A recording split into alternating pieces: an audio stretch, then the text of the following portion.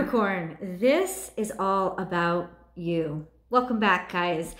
This is your weekly Oracle and Tarot card reading from Born Without Boundaries. This is a full Oracle energy reading. It is not a horoscope. So it is wherever Capricorn energy influences your natal chart, Sun, Moon, Rising, Venus, Mars, wherever it influences your natal chart, you can apply these energies and themes for the next week or so. I don't put dates on my videos anymore because I realized that people didn't really care about them. So we did away with that, but I still do a Capricorn video every single week. So if you want it fresh off the press, please subscribe to the channel. You'll help the channel grow, and you'll get the videos as soon as I make them, as soon as I upload them. This is half a reading. This is the first part of a reading, a full energy reading, which you can still gain a lot of wisdom from. But I always include an extended if you want to continue to join the journey over into the extended. That is a full tarot card spread to articulate the messages, broaden and expand on the messages, and really make it a lot more personal. And it includes your full romance reading for the week as well. Romantic Tarot was out on Sunday. I'll put the link above. You can look over there for like a preview as well. Aries? No. Why did I say Aries? Because I know I'm talking to Capricorn. Oh, I know why. Because I was watching a meme. I was watching a meme about Aries. That's why it was in my head. Capricorn, Capricorn, Capricorn. Let me say this to you. There is still heavy Aries influence here.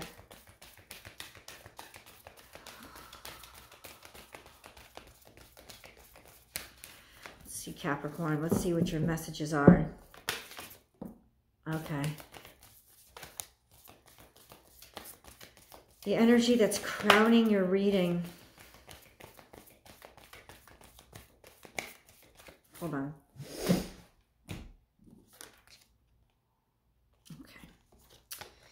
You're divided. That's what's going on. You want freedom. You want to run free. You want to not have to play by anybody else's rules. But the person that is confining you to playing by the rules is yourself. If there is like a secret self, Capricorn, that you're afraid to be, and that is the person with daring, that person that loves it when all four of its hooves are flying off the ground and they're not touching. You secretly adore that feeling of freedom. You adore that feeling of being untethered and not knowing what's going to come next. But you are bound and held back by your own tethers and your own fears and your own inability to not need the scaffolding that is that Saturnian lawmaking. Law and anything that people tell you you're going to believe. Like if it's law, you're going to believe it. You're not going to question it. You're going to question people who question it. You really have a solid sense of self because of how much you play by the rules, but deep down inside, you just love that freedom. You admire people with the freedom to not even care about the rules. You admire the people with the courage to not even think about it, to go where the wind takes them, to, ride into unexpected territory, to fly, to run, to soar. That is your secret dream, Capricorn. And I feel like you are feeling the heaviness of your own need to stick to and cling to the rules. You're feeling the heaviness more than ever now because you're so confined. And the confining keeps getting more and more restrictive.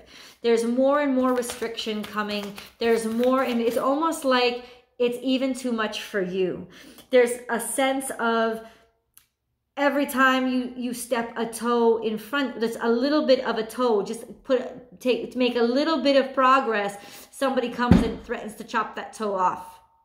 It's become restrictive even for you to the point where you probably are starting to ask questions.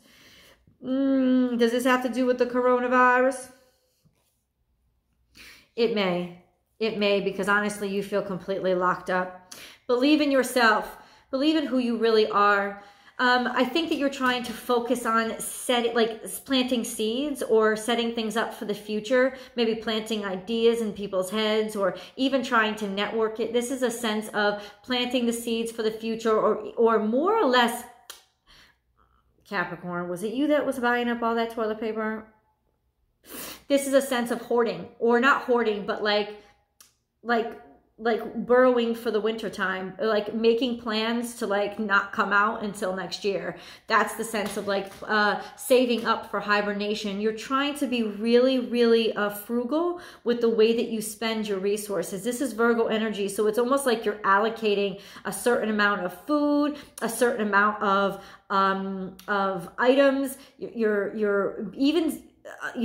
even like itemizing your time. You're like super intense scheduling to make yourself feel in control in a situation that you just don't feel like you have control over. And the more you do, the more you long for freedom. Love is all around. This is communication. This is a Gemini energy. Communication, maybe through Skype, through internet, through DMs, through the phone, through the radio. This is like your one area where you can allow yourself to be free, to open up, to tell people that you care, to I just call to say I love you. Like that. That's the kind of energy of hearing people's voice, needing to hear their voice, needing to be around them. This is Virgo energy. This is Gemini energy sitting right next to each other, Mercury. So something about communications, needing communications, desperately needing to have people in your life, because like one of the most wonderful things about managing people for you is that you actually do like being around people. Yes, you like being in control of people. You like being the one to set the rules, but you actually like being around people. I don't think people realize it about you, but you kind of need somebody to validate your leadership. So this is a sense of really needing communication, trying to make communications maybe that plant seeds for the future, staying in touch with people, not wanting to lose touch with people, being worried, having the foresight. This is wise old owl. Aquarian energy, looking out for people, being concerned for others, being concerned for the broader, more long-term reaching outlooks or prospects, maybe even being able to see clearly where other people can't as to the ramifications coming down the line. And like all of this tightening, you could almost feel the explosion coming. Now, how does this translate into your everyday life? Well, your everyday life is like you're trapped behind bars, but you're dreaming of open spaces. It's getting to you as much as it's getting to everybody else, and you feel isolated. There is a sense of loneliness here. There's loneliness. It's almost like, you know, you're the last one standing. You're the one that hasn't been affected. You're the only one that hasn't been affected, and it's almost like, I don't know. How'd I get myself here? Like, in other words, how good does responsibility feel when it ends up making you be all alone anyway? That's the kind of question I think you're asking yourself now. It's like, yay, I made it. And I could sit back and feel proud of myself, but who's around me to enjoy it with me? And now you're questioning sort of the broader implications of the bigger picture, you know? The abundant universe will provide. This is Taurus energy. So something is coming to fruition, a sense of abundance. So, you know, this is your central energy. You do have everything that you need. It's true. In your world, you are a rock. You have made sure that your world is cared for, that you and yours will always have everything that you need. But here's the conflict that I'm feeling. Did you make your world too small? Did you make your world too exclusive? Did you make it so tight that it suffocated you and took out too many of those people who were the variables, who were not controllable, but at the same time were part of the joy and part of the pleasure? Like, ultimately, you can have all the resources in the world, but if there's nobody around to enjoy it with, who the cares? Spontaneity and chaos. This is Sagittarius energy. Something is coming to a head, something that you're not going to expect, something that's going to surprise you and throw you a curveball. Normally, you hate these, Capricorn, but this is going to feel so good to you, like a fire touching ice, like melting it down to that temperate, easy to deal with area. It's almost like this sense of ridiculousness and craziness is making you feel like your life is saved, because it's like making you feel alive again. What you didn't realize is all this structure was suffocating you, and all this, it was cloistering you away from everybody. And now it's like this chaos has rattled the cage, and suddenly it's like life has returned. It's like that fire and that chaos is almost like essential to life. Time to heal. 55, this is a change. This is a change that could be dangerous, but this is also that Kundalini card, that energy, that life force. It's your vitality. It's the fire that you hold in your belly, that essence of you that gets repressed and suppressed and forcefully oppressed by you all the time. It's uncoiling. It's uncoiling, and it's about to burst out. This is that Kundalini energy that if you let it out in the bad ways, it's destructive. But if you conduct it and you trust it and you follow it and you welcome it in, you welcome the energy and you're not afraid of it, this is soothing and healing and restorative. So how are you going to use it? Well, this card implies it's going to come fast. This is entanglements.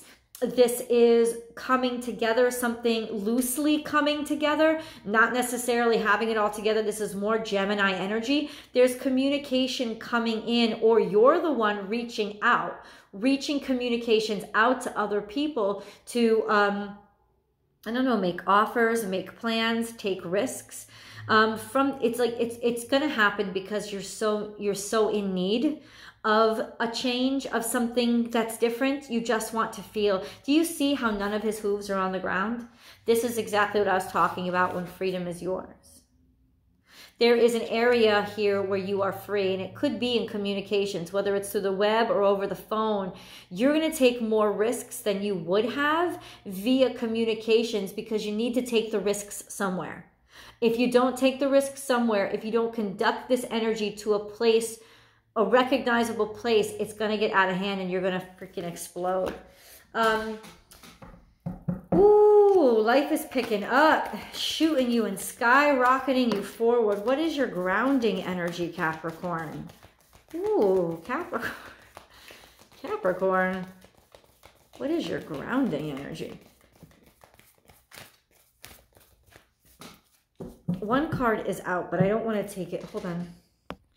I don't want to take it because really the grounding cards usually work together. Okay, there you go. Okay. 3 cards out. First card is surrender now. You refuse to give in. You refuse to surrender. This is the energy of 3, of body, mind, and spirit working all together, of getting results and setting the foundation. And this card is different right now in the grounding energy. This is a sense of little by little putting something into place. Tend to the small things, starting out small and building slowly. This is about being able to get in there and really pay attention to the minute details. And that's why you're able to continue to endure. You're able to resist or endure or find some sort of confidence in the future by what you can contribute or how you can focus on deciding that future for tomorrow. It's like, how can I decide the future? You're relentless. You're relentless in your nitpicking. Maybe that's what's helping to ground you, but I also think that it's really going to start to get in your way. Hold on. I'm going to flip the camera so that you can see the cards. So let's review the cards. Here is your conflict in your crowning energy of not knowing which way to go. Now, ultimately, freedom or being stuck, not evolving, staying. This is a sense of needing to let your wildness out in order to, unwilling to do what you need to do to let your wildness out. Or the two sides of you conflicting. What was I going to say? There's a lot of Virgo energy all over this reading. Virgo and Gemini. Hold on. So Saturn is in Aquarius. Now, Saturn is your ruling planet. And it hung out for a long time in your hometown of Capricorn. It is now in Aquarius. So what is right and what is law has shifted, because the focus of the law and what is right and what the law is supposed to be doing has shifted. So there is a sense, because this is Aquarius energy. So there has been a little bit of a shift of priorities, a shake that has opened up a crack just enough inside of you to make you question and wonder, what is it that I really want? But something more that I was interested in is, where is Mercury right now? Because you have so much Virgo, Gemini energy, Sagittarius energy, Virgo energy. I said, where is Mercury right now? Mercury is in Pisces. So there could be a lot of communication coming in from a Pisces, or a lot of communication coming in from something that is emotional, something that is unsettling for you, something that makes you feel more alive, because it isn't something that you can control. And it is within this communication that you are getting your conduit for freedom, that you're able to feel that little bit of allowed, permitted wildness and untetheredness. It's in the communication that you are putting your Kundalini energy, that you're focusing that fire energy that's rising from your belly, so that it isn't too explosive, but it is explosive. You do like the chaos. I'm telling you right now, secretly, you hope the snake escapes. You want to know why? Because there's rats, there's mice. And honestly, you're kind of sick of dealing with the little nitpicky things. You want this energy to come in and gobble it up. There's something devouring and all-consuming about what you're teetering on right now. And you know what, Capricorn? I really want to know what you're going to decide.